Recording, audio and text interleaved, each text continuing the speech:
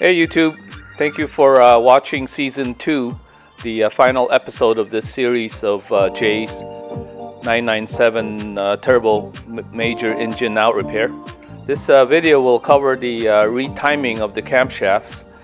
He pinned the camshaft to prevent the sleeve from spinning out of position the last time, but had a deviation of 3 and 6.75 degrees, which is acceptable, but at the outer edge of that. But he ran into issue with the timing chain coming off while rotating the crankshaft.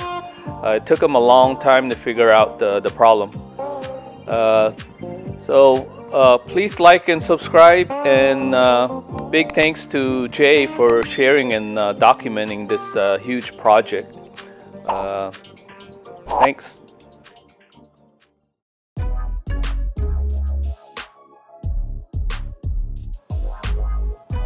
Bank 2 is set with the timing plates. It was never taken apart. I'm going to rotate this thing. I don't know if you'd noticed the chain slack there. It just took up.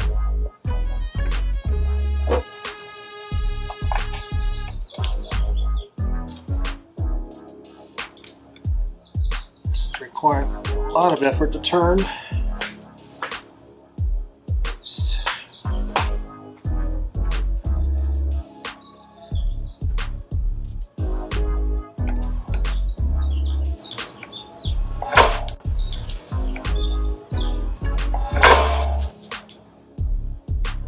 Kind of my issue there.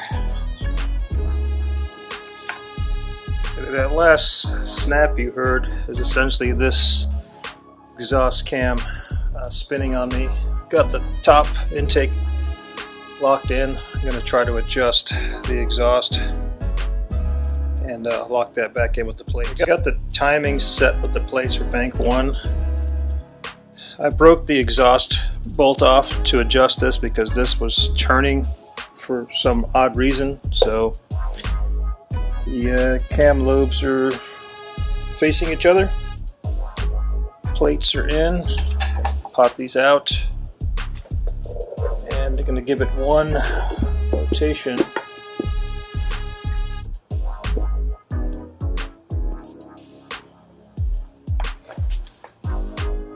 Keep an eye on this chain here.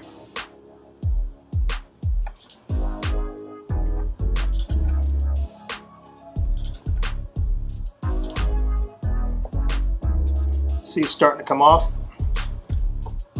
Back on again.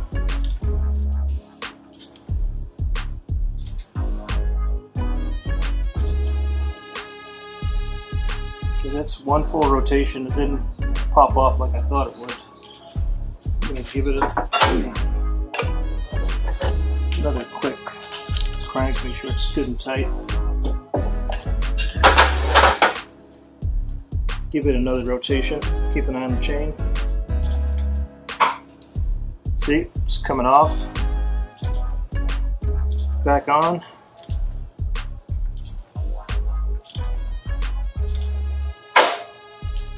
Yeah, now it just spun itself. Basically lost time.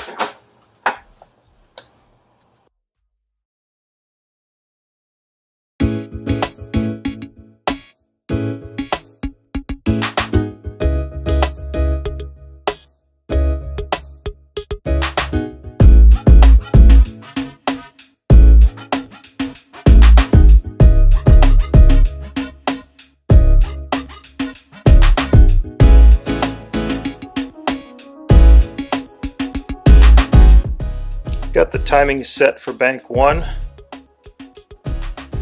Pull the timing blocks out.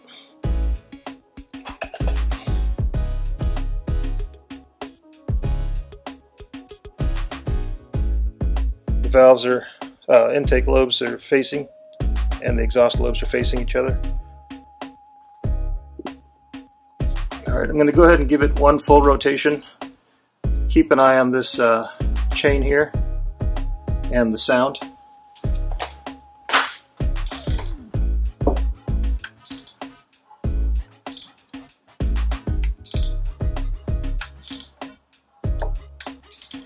See, it's starting to come off there.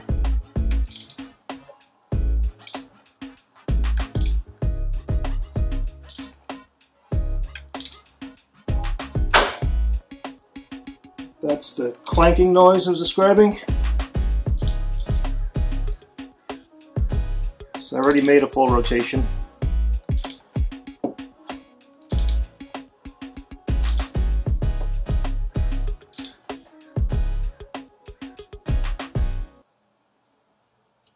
So that was 720 degrees. Back on timing for bank 1. I'm going to try to explain to set your timing on a 997 turbo. Essentially, I've got a dial indicator set in there. It's in the cylinder, not making contact, and then I zeroed it out. So you go around. As soon as it hits the degree wheel, you log that location. On the back side, I've got a degree wheel. I'll show you that in 1 second. I've got some other marks here, just to know when I'm coming up on those marks so I can slow down on the downward stroke. So you mark the degree wheel as it comes up and as it goes down and loses contact with this gauge. Then we'll go ahead and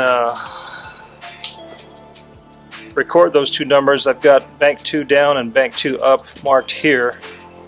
I was having some trouble with bank 2, the up part, so I checked it, as you can see here, 4 times, and that 34 degrees is where it needed to be.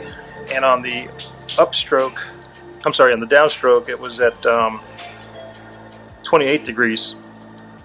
Add those two together, you get 62. Divide in half, you get 31. So my true top dead center off of the gauge is essentially 3 degrees is my zero. So I'm not going to move the wheel because these are just kind of rigged in here on the back where the flywheel should go. So that essentially is my true top dead center. I've got the Porsche timing plates put on here. So these are numbered, I don't know if you can see the numbers on here. Top one is numbered 3, maybe not so much. The bottom one's numbered 4. So you essentially just bolt these on, locking your cams in position.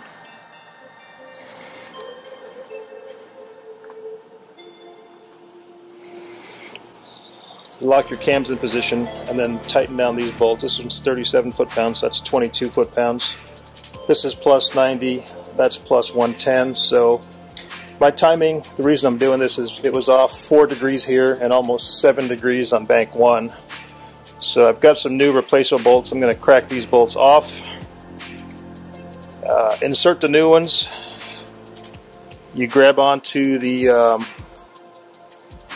marks here and here with a 30mm wrench, adjust them so your timing plates fit. Once you have that plates locked in, go ahead and tighten these down as I said earlier, and then you add your angle torque, and then you would do the same thing on the other bank. I'm going to go around and set up bank 2 first. I'm also going to, before I set bank 2, I'm going to check for top dead center on bank 1 to make sure it's in the same place. I've read some forums that it's not always in the same place, so I'm going to go ahead and set that up next. Alright, just a quick follow-up video. I've used the dial gauge and found a true top dead center on bank 1.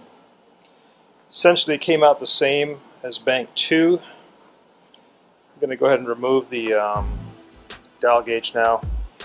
Kind of made a little apparatus here to hold the dial gauge in place. I've got one bolt holding it to the valve cover attachment point, and this kind of just flows free, so I had to use a makeshift C-clamp to hold that down.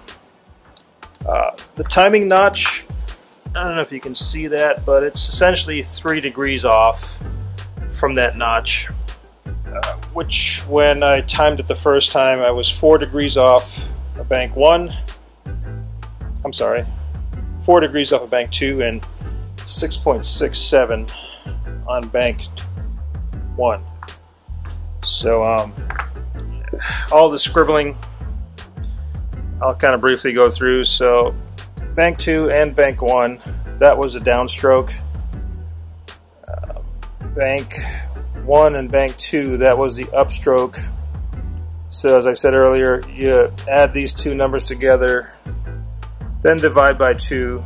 Those numbers were basically 34 and 28 equals 62. Half of that is 31.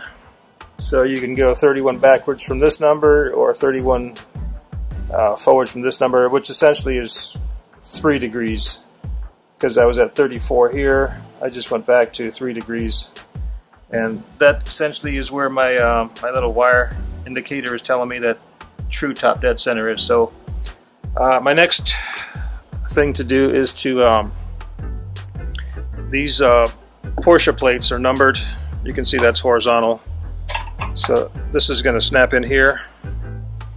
I'm going to go ahead and tighten up these screws. I have not pre-fitted these, so they're probably not going to fit just right, because I have to, as I said earlier, loosen up the cam screws and then back the camshafts up for these plates to fit in, now that I'm actually at true top dead center. So essentially these cams will free spin once you release the bolts, and that's these 2 bolts here, and I've given you the torque specs for those. Once I have those done, I'll rotate 360 degrees and do bank 2. So bank 1 at top dead center, these cam lobes face each other. For bank 2, the lobes face away each other, so essentially they face I'll do another video for that when I get to it. So I think that's it. Let me go ahead and crack the cam bolts off and retorque them.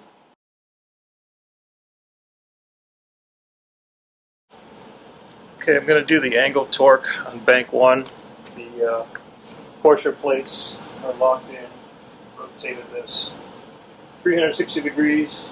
Initial torque was 22.37 on this one, so it's 22 plus another 90 degrees.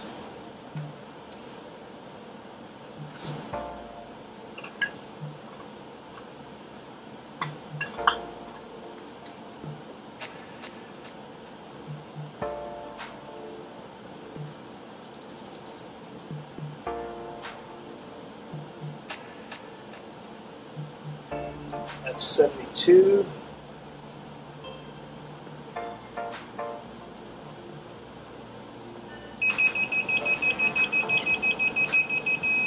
That's 90.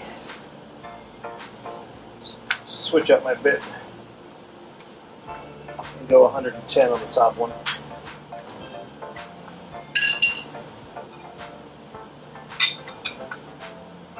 Again, these wrenches are simply the counter. Got the angle torque wrench set to 110.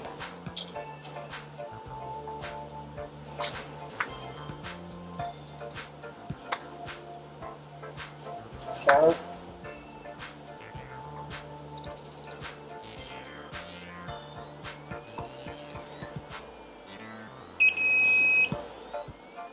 Okay, 115 will give you plus or minus 5%.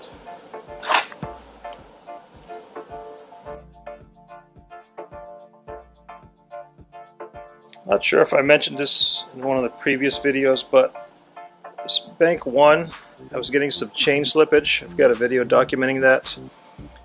But the fix, got a hold of James over at Shark Works and gave me some information on these chain tensioners. So install these. There's a painted line on there, or actually I painted it, that will tell you when it's got enough pressure against the tensioner. The other one's up here. You can see the painted line on that one too. So I'm going to go ahead and pull those off now that the engine is timed and torqued. put the chain tensioners back in with the oil feed lines to them, and then valve covers.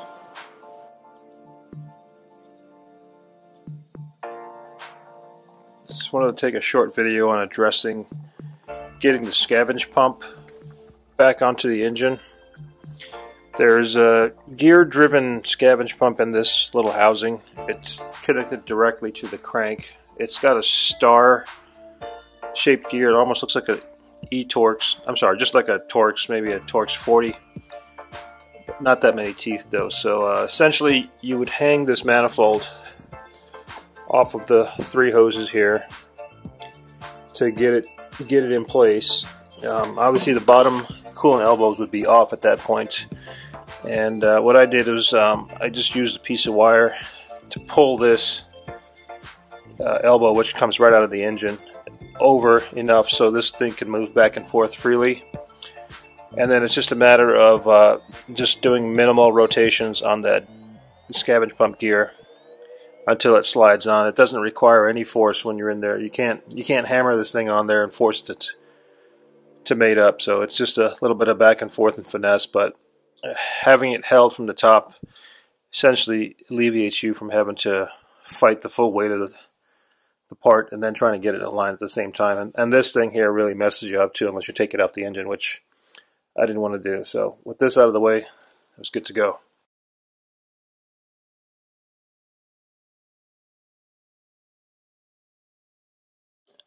Okay, so I went ahead and cleaned off all the old gasket sealant. This is a Dray-Bond. I think it's a 1209 or 1210. I'll go look at the tube in a second. But I guess in California you can't buy chlorinated brake cleaner, which is essentially pure acetone, but that didn't seem to work. I had acetone I bought from Home Depot. It had little effect on it. I ended up resorting to an old school method. This guy here. So seems like 87 unleaded works wonders. You go ahead and you know, microfiber tile seems to be the most effective. I've got these clean t-shirts that didn't work, and I used a plastic scraper. This is all fairly clean now,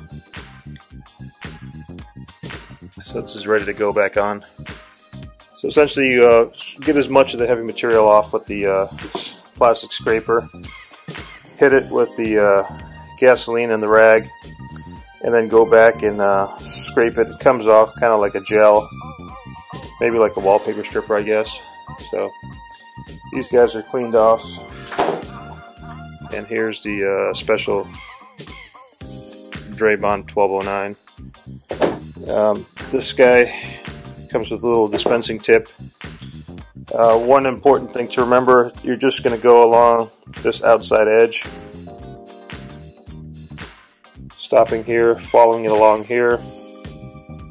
You don't need to go around the bolt holes. The only thing you do need to go around is this oil passage here. Very important to seal around that completely, and then follow it back. Stop there. That's essentially it for the sealing and the valve covers.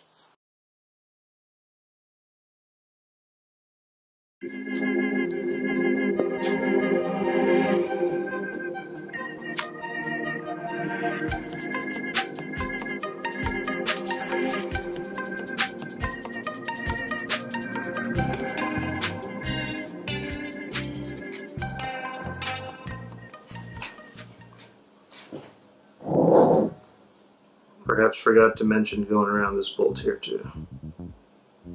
This is the only hole you have to circle other than the oil passage hole here. So go ahead and put this on the engine and hope for the best. Once again, sealing up the valve covers. A 1mm coating or bead of the Dray-Bond 1209 all the way around this oil passage. Center of the valve cover, around the top of the valve cover, and around this this bolt here, or bolt hole. Okay, completed the rear main seal repairs, adjusted the timing, and replace the leaking power steering lines, as well as the power steering lines of the slave.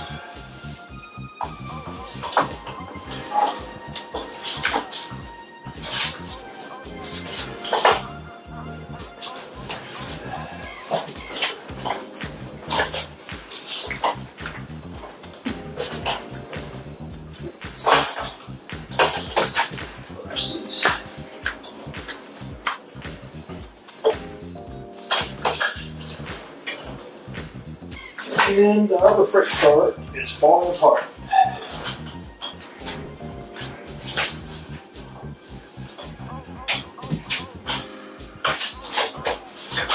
Alright, I'm going to pause the video here while I get everything lined up, but essentially it's ready to go back in.